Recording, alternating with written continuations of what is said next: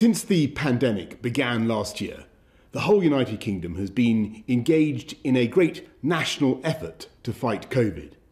And there's no doubt that in fighting the old variant of the virus, our collective efforts were working and would have continued to work. But we now have a new variant of the virus, and it's been both frustrating and alarming to see the speed with which the new variant is spreading. Our scientists have confirmed this new variant is between 50 and 70% more transmissible. That means you're much more likely to catch the virus and to pass it on. As I speak to you tonight, our hospitals are under more pressure from COVID than at any time since the start of the pandemic.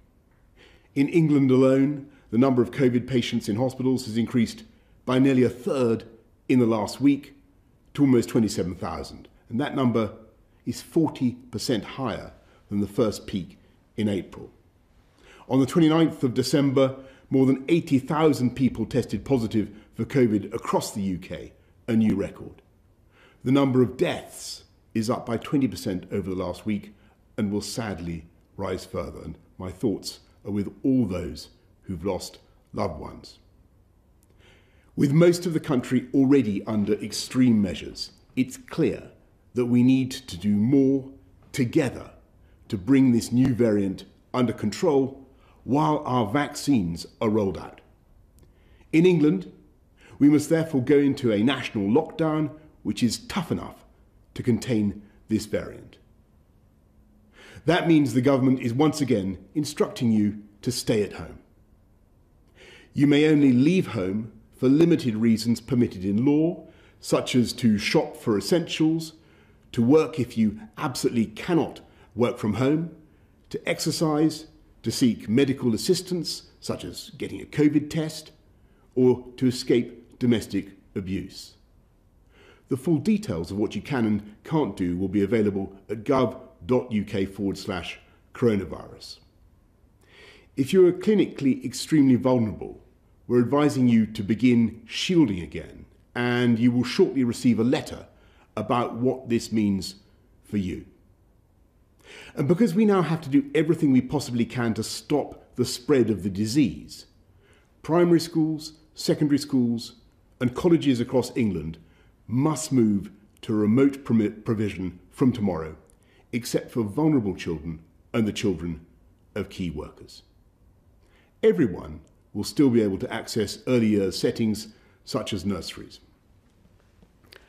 We recognise that this will mean it's not possible or fair for all exams to go ahead this summer as normal. The Education Secretary will work with Ofqual to put in place alternative arrangements. We will provide extra support to ensure that pupils entitled to free school meals will continue to receive them while schools are closed, and we will distribute more devices to support remote education. I completely understand the inconvenience and distress this late change will cause millions of parents and pupils up and down the country. Parents whose children were in school today may reasonably ask why we did not take this decision sooner. And the answer is simply that we have been doing everything in our power to keep schools open because we know how important each day in education is to children's life chances. And I want to stress that the problem is not that schools are unsafe for children. Children are still very unlikely to be severely affected by even the new variant of COVID.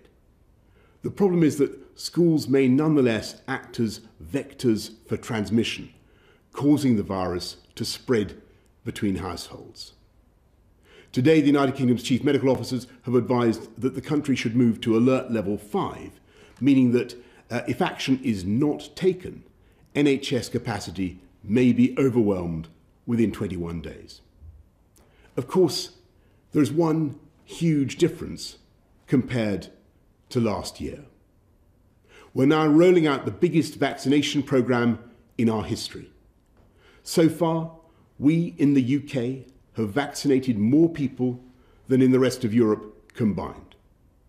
With the arrival today of the UK's own Oxford AstraZeneca vaccine, the pace of vaccination is accelerating. I can share with you tonight the NHS's realistic expectations for the vaccination programme in the coming weeks. By the middle of February, if things go well and with a fair wind in our sails, we expect to have offered the first vaccine dose to everyone in the 4 top priority groups identified by the Joint Committee on Vaccination and Immunisation. That means vaccinating all residents in a care home for older adults and their carers, everyone over the age of 70, all frontline health and social care workers, and everyone who is clinically extremely vulnerable. If we succeed in vaccinating all those groups, we will have removed huge numbers of people from the path of the virus. And of course, that will eventually enable us to lift many of the restrictions we have endured for so long. I must emphasise that even if we achieve this goal, there remains a time lag of 2 to 3 weeks from getting a jab to receiving immunity, and there will be a further time lag before the pressure on the NHS is lifted. So we should remain cautious about the timetable ahead. But if our understanding of the virus doesn't change dramatically once again, if the rollout of the vaccine programme continues to be successful, if deaths start to fall as the vaccine takes effect, and critically, if everyone plays their part by following the rules, then I hope we can steadily move out of lockdown, reopening schools after the February half-term and starting cautiously to move regions down the tiers. I want to say to everyone right across the UK that I know how tough this is, and I know how frustrated you are, and I know that you've had more than enough of government guidance about defeating this virus. But now, more than ever, we must pull together. You should follow the new rules from now, and they will become law in the early hours of Wednesday morning. Parliament will meet largely remotely later that day.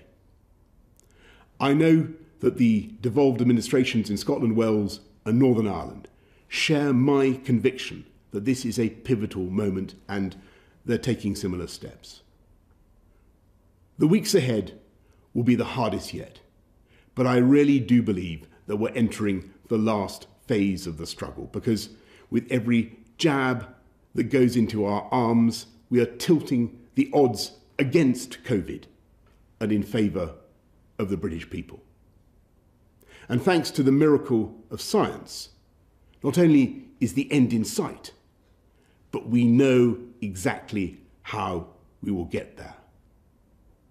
But for now, I'm afraid you must once again stay at home, protect the NHS, and save lives. Thank you all very much.